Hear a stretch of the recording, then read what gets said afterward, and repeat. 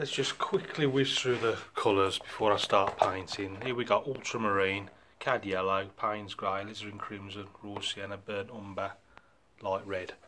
And the main brush is the large Ron Ranson Hake, and I'm using 15 by 11, £130 Fabriano. So I'm going to start off just wetting the paper all over. I've done 2 or 3 paintings this week, but I didn't bother wetting it, and it just didn't feel right, you know what I mean? Just couldn't get the same sort of rhythm, the effects just weren't happening. So I'm definitely going to wet this one, and I'm going to whack a bit of raw sienna in there as well. Not too much, just a little bit to give it some flavour. Then I'm going to clean the brush, go into ultramarine, and then whack some of that in up there. Let's just, no, let's put it like that. Something like that.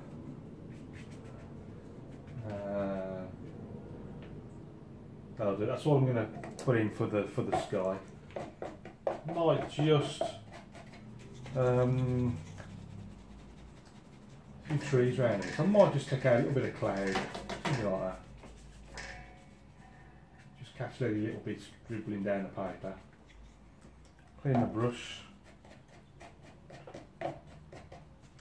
Now there's some distant trees, so I'm going to go with a bit of same 2 colours, but just a touch of cad yellow in there as well. Raw sienna, ultramarine.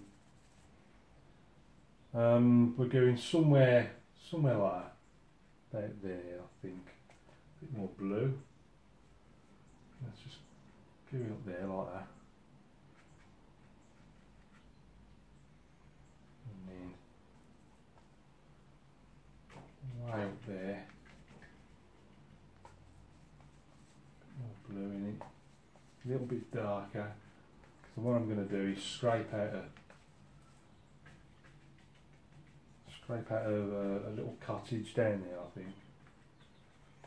If I can just level that off.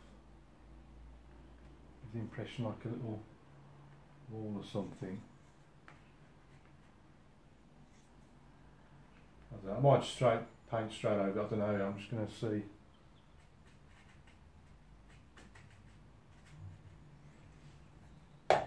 See how it goes. Right, now, so just down here we've got cottage, so I'm just going to scrape in a little roof like that, up down the other side.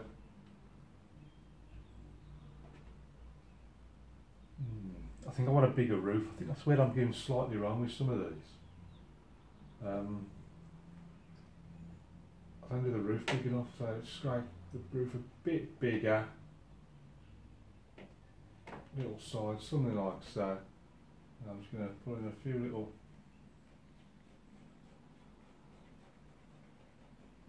something going on.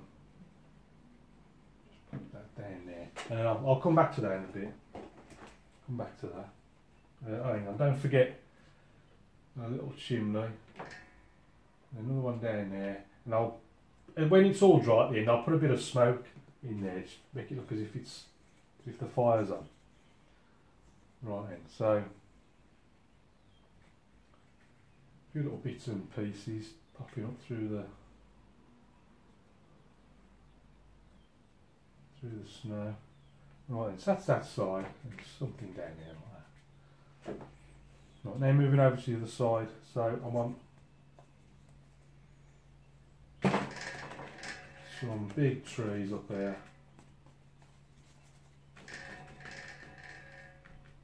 Trees right at the top. I'll leave some room for the trunks. There's a few little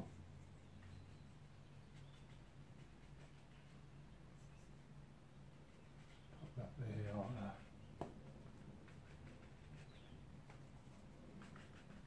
Something going up there like that. These are like some little bushes or something behind.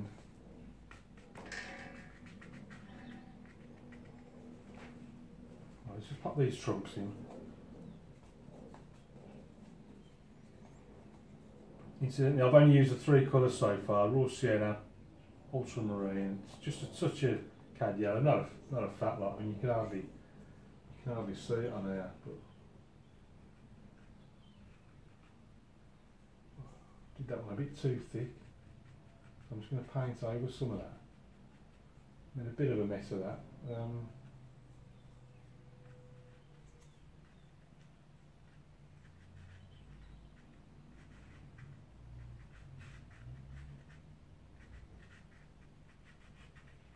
These are just the trunks here.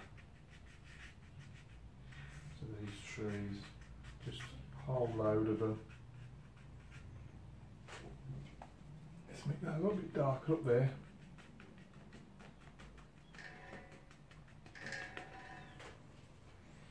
And it's coming down there. It's quite sticky, this is. Normally it's dry, but I think I put it on a bit thick, so it's still sticky. But actually I quite like that, because you get a nice compromise there between, because I do, if I had an unlimited budget, right, which I don't, I'd probably use it fresh out of the tube all the time, because you can get some nice effects, but you get a lot of wasted paint. You know, the paint that's left over when you're finished, and you end up just throwing it away.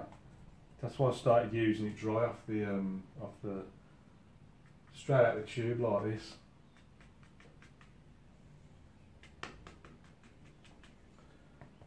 Right, now the road comes round now, something like that.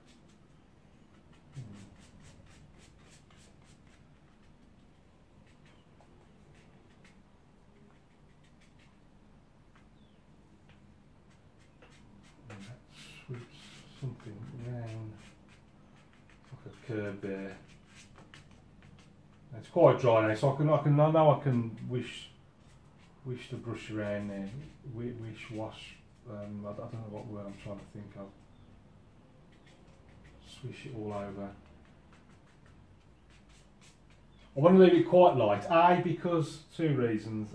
Because it's snow, and B, because then I'm going to put some shadows in straight across, and obviously the lighter the land is, the more pronounced the shadows will be on top of it. I think I've done enough dibs and dabs and whatnot and all this. See what I'm going to do. No, I was going to do something with that. I think I quite like it as it is, really. I don't think I'm going to mess about with that too much. What I am going to do is pull this flat. It's come away from the board. Incidentally, I am on Patreon. There are videos on there that aren't on YouTube, so if you want to watch extra, the Patreon link, you'll find it in every description. You'll see the Patreon link at the top. There's about, I don't know, there's a few dozen videos on there that aren't on YouTube, so something to keep you going if you want to see more. Now, before I go any further, I'm going to have to give this a dry, I think. Let's get the air dried out.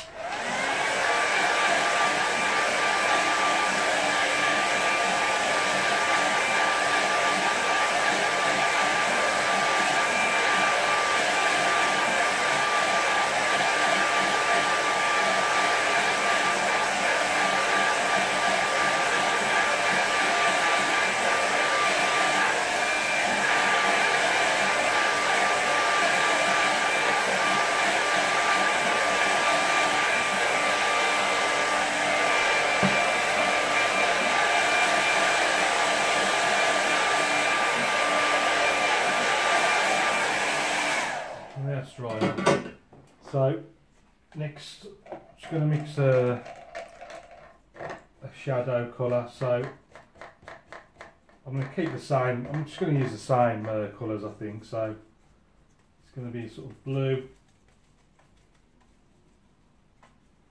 a bit more water. I'm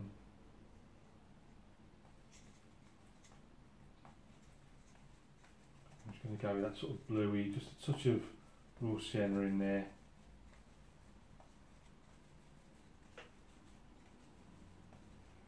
This will be the shadows, so plenty of paint on the brush, so I'm going to keep reloading it. And then I'm just going to whoosh them straight across there like that. Remember, that sort of comes down across and then up the banks on the other side.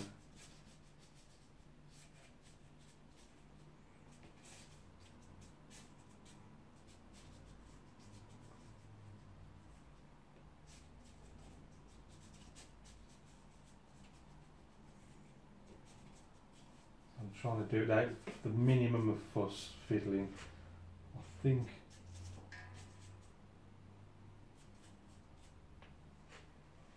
that'll do. Give that a quick dry.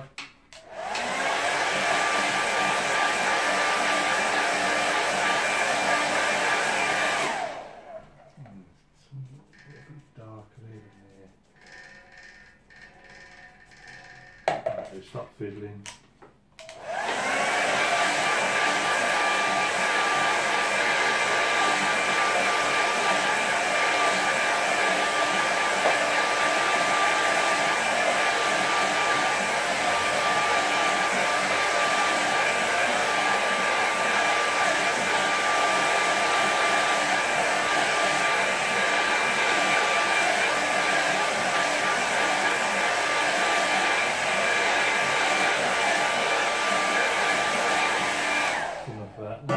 Figure just walking off round the corner, so I'm going to switch to the smallest brush I've got and I'm just going to give him some light red.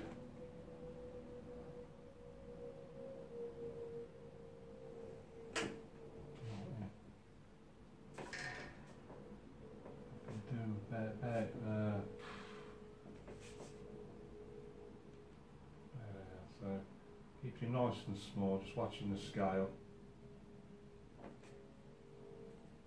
Going into a bit of ultramarine just to vary it, just to do his legs in.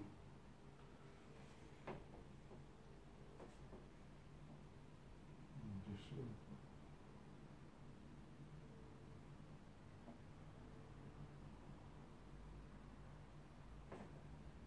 little dot for his head. Turning.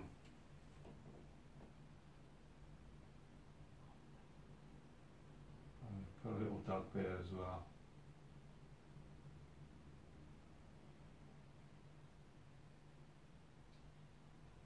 Little dog. And they're going to need a shadow as well, so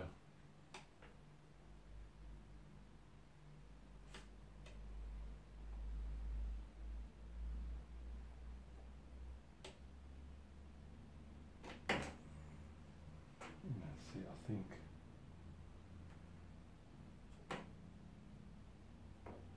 some little birds in the sky,